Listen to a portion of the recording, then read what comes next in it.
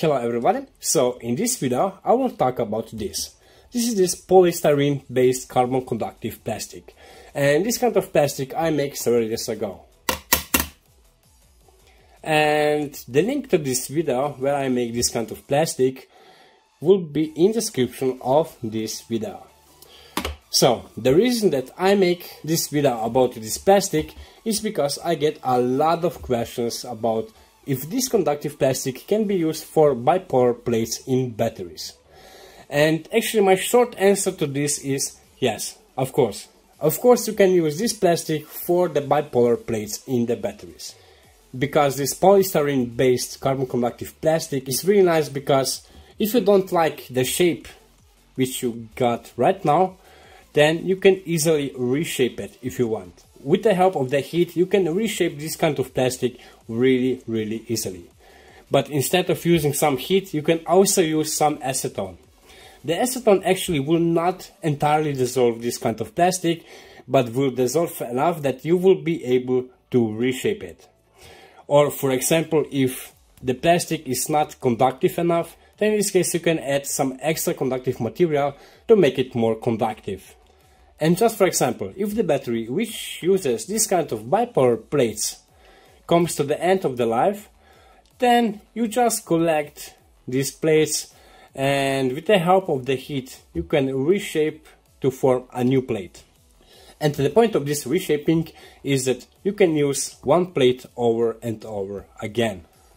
And what is also really important to say about this plastic is the chemical resistance.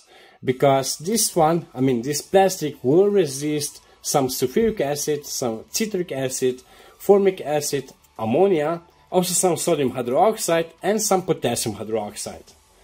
But on the other hand, some acetone or gasoline will destroy it. So, really nice. And now I will make some demonstration with this one. And first of all, I will measure the resistance of this polystyrene based carbon conductive plastic. And in this plastic I use 20% of conductive material.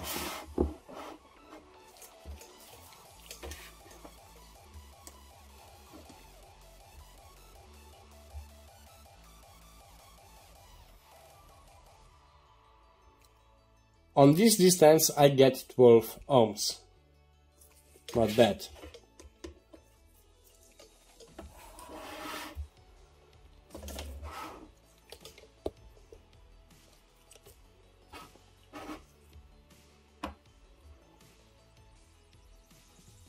And 25 ohms I get from one corner to another.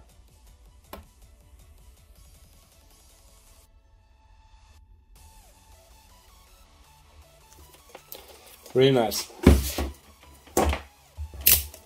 The another cool stuff which you can make with this plastic is electroplating. And here I have one piece which I already electroplate. So this piece of this conductive plastic I put into this 1 mole of copper sulfate for 20 minutes. And I get really nice electroplated piece.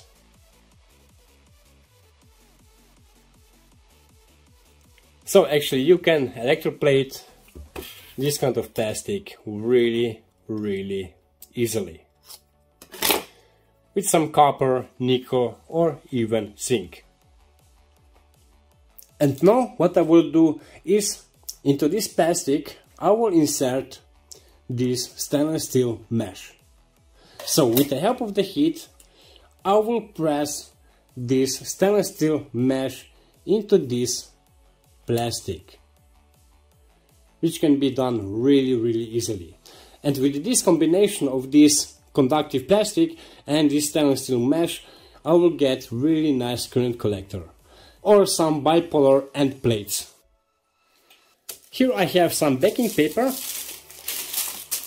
First I will add the plastic, and on the top of this plastic I will put this stainless steel mesh.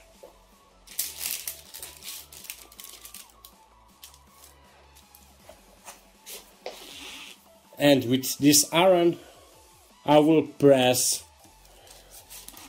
down really hard.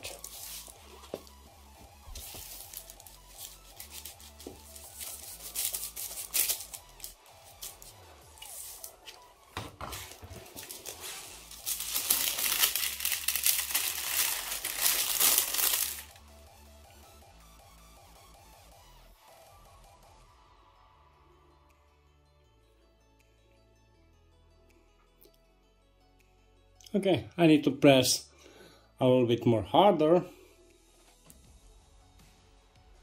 but you get the point.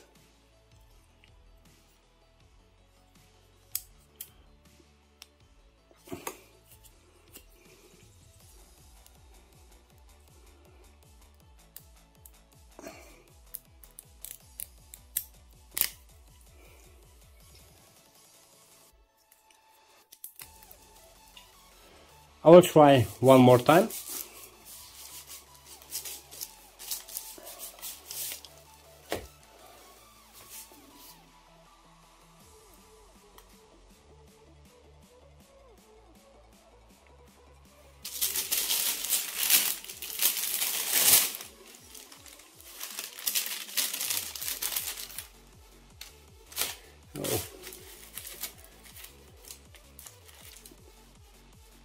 So with a little bit more press, the entire stainless steel mesh will go into this plastic.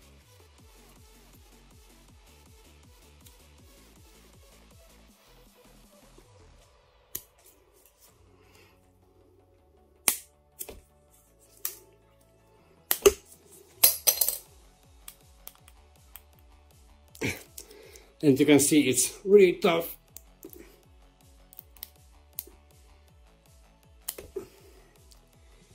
To get this stainless steel mesh done from this plastic.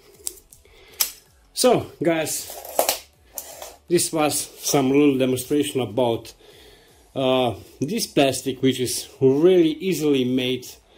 The link to this video will be in the description, like I said in the beginning of this video. And yeah, so guys, that's it for now, and we see us in the next video. Bye.